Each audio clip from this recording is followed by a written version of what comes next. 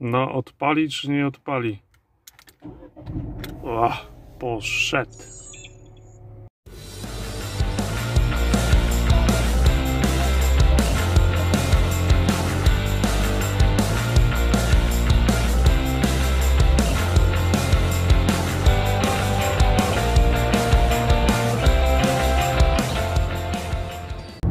Cześć, witam Was w kolejnym odcinku. Oczywiście spokojnie, Dacia odpala zarówno w zimę, jak i w lato. Tematem dzisiejszego odcinka jest awaryjność. Prace drogowe, 1000 metrów. Przeszkadza mi trochę moja aplikacja do jazdy. Tematem dzisiejszego odcinka jest awaryjność Dustera. Chciałbym z Wami podzielić się swoimi obserwacjami na temat tego modelu i jak gdyby podsumować przejechane już 14 000 km i tak jak widzicie pokonuję razem z Wami kolejne i chciałbym się skupić tutaj na temat tego, co przez te 14 000 km się zadziało, więc zaczynamy.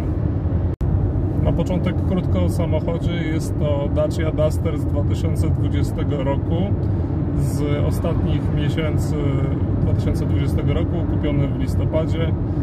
W tym momencie ma przejechane ponad 14 000 km.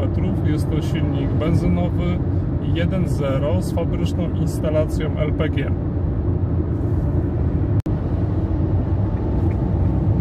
Instalacja gazowa nie była tutaj kupowana bez przyczyny. Samochód jest eksploatowany głównie w trasie. Przejeżdża dziennie od 170 do 200 km. Więc całkiem sporo. Ogólnie należy powiedzieć, że samochód sprawuje się całkiem dobrze. Praktycznie do chwili obecnej nie zaliczył żadnej naprawy ani wizyty w serwisie. Nie oznacza to jednak, że nic się z samochodem przez 14 000 nie działo. Dlatego teraz krótko omówimy sobie te rzeczy, które przytrafiły się przez te 14 000 km. Należy zaznaczyć, że żadna z tych rzeczy nie można określić jako awaria. Nigdy samochód się nie zatrzymał, ani nie było żadnych kłopotów z jazdą. Natomiast są to takie mankamenty, o których warto wspomnieć i być może przyszli użytkownicy tego pojazdu lub osoby, które zastanawiają się nad zakupem Dustera, chciałyby wiedzieć i mieć świadomość tego, co potencjalnie może ich spotkać. Jak dla mnie przebieg 14 000 km w samochodzie nowym jest to praktycznie 0,0 nic. No i tak naprawdę w takim aucie nie powinno się dziać kompletnie nic, nie powinno być żadnych awarii ani usterek, ale oczywiście może się coś przytrafić i tutaj też takie rzeczy miały miejsce. Pierwszy mankament pojawił się po 8000 km. Wyglądało to w ten sposób, że obcierało się coś w przednim prawym kole, tak jakby hamulec nie do końca odpuszczał i po prostu co każdy obrót koła po prostu było słychać takie obtarcie. Obtarcie to przestawało się odzywać w momencie, kiedy podczas jazdy delikatnie naciskało się pedał hamulca i wtedy już dalej można było jechać, jak gdyby hamulec odpuszczał, wracał chyba na swoją pozycję i wszystko wracało do normy.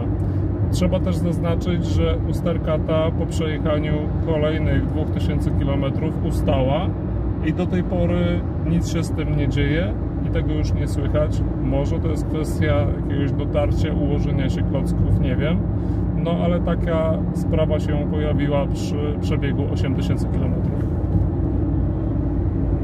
Kolejny temat, o którym warto wspomnieć, to odzywające się klocki hamulcowe w momencie, kiedy są one mokre, na przykład kiedy pada deszcz, lub na przykład rano, kiedy rusza się samochodem, gdzie mógł ewentualnie mieć trochę wilgoci, na przykład na tych klockach hamulcowych. I efekt jest taki, że przy pierwszym hamowaniu, przy drugim hamowaniu, tudzież kiedy hamujemy właśnie w deszczu lub na mokrej nawierzchni, słychać klocki hamulcowe, to słychać taki jest dźwięk metaliczny, mniej mniej więcej porównywalne z tym, jak zatrzymuje się pociąg na stacji, więc dosyć mocno to słychać.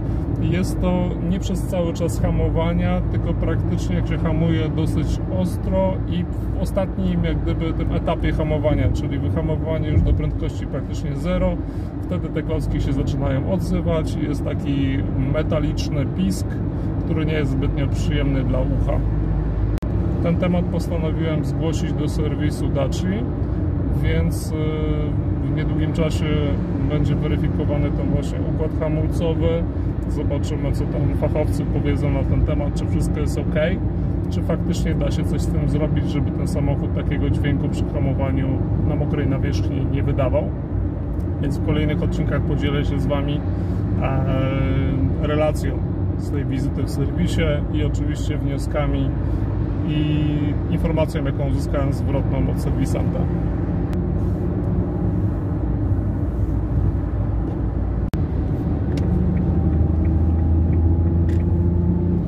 Kolejna rzecz, która została przeze mnie zaobserwowana, to działanie klimatyzacji, która jest dosyć specyficzna w Dusterze, szczególnie przy tych silnikach 1.0. Inspekcja. Gdzie 1000 metrów. Pod dużym obciążeniem silnik po prostu potrafi odłączyć na chwilę kompresor, co objawia się to tym, że klimatyzacja przez chwilę działa słabiej i też przy wyższych biegach nawiewu na 3 i 4, kiedy na przykład chcecie szybko schłodzić samochód, jest można usłyszeć, że ten nawiew raz chodzi szybciej, raz wolniej.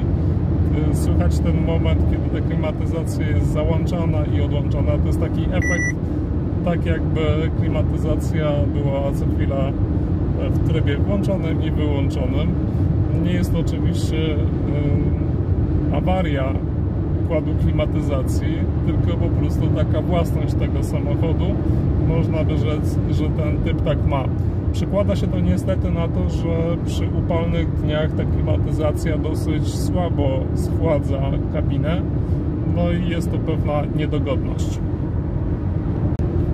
I ostatnia już rzecz, która na szczęście nie okazała się awarią, to tryb Eco w Dusterze, który powoduje, że ten samochód jest dużo słabszy, zupełnie inaczej działa wtedy też i klimatyzacja, także jazda takim samochodem w trybie Eco jest dosyć uciążliwa. Zrobimy sobie o tym kiedyś osobny odcinek.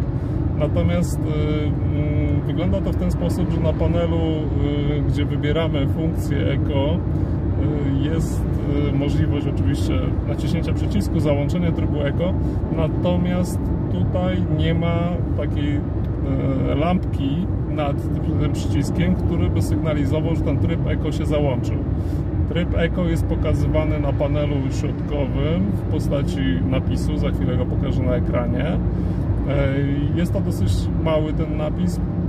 Człowiek spodziewa się, że po wciśnięciu tego przycisku na panelu środkowym zapali się lampka nad nim, szczególnie, że przycisk obok, który odpowiada za system start-stop, właśnie taką lampkę posiada, więc można by było spodziewać się, że będzie to logiczne, że ten przycisk Eco będzie działał w ten sam sposób, ale nie, więc można go włączyć przez przypadek.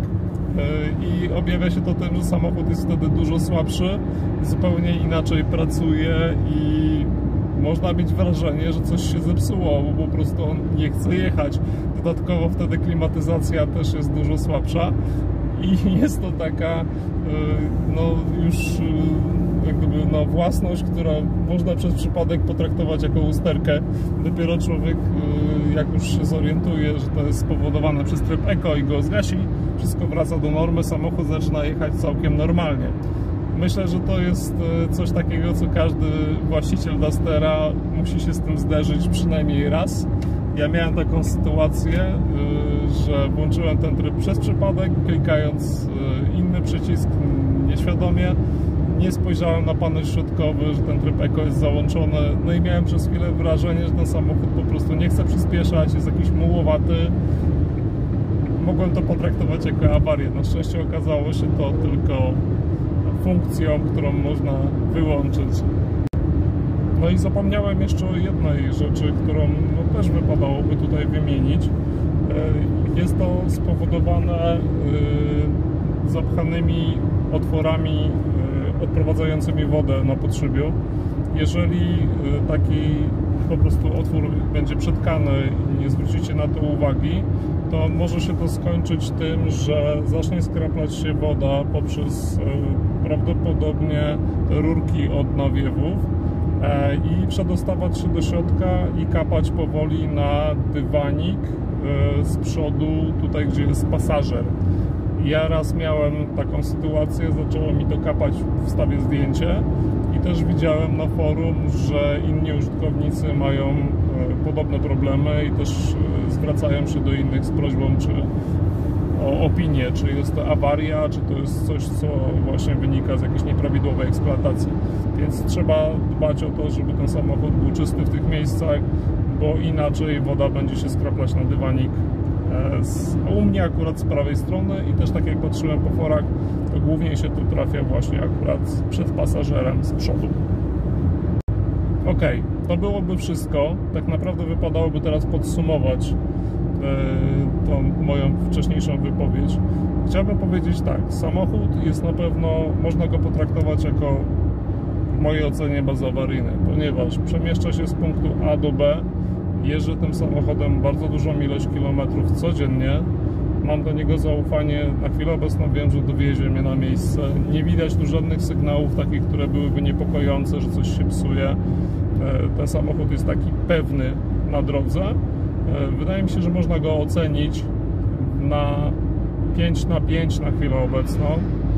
Zobaczymy, jak to będzie wyglądać po przemieszczaniu się na następnym... Przy przemieszczaniu się przy kolejnych kilometrach. Zobaczymy to wszystko razem. Natomiast na chwilę obecną jest parę takich mankamentów, o których wspominałem wcześniej.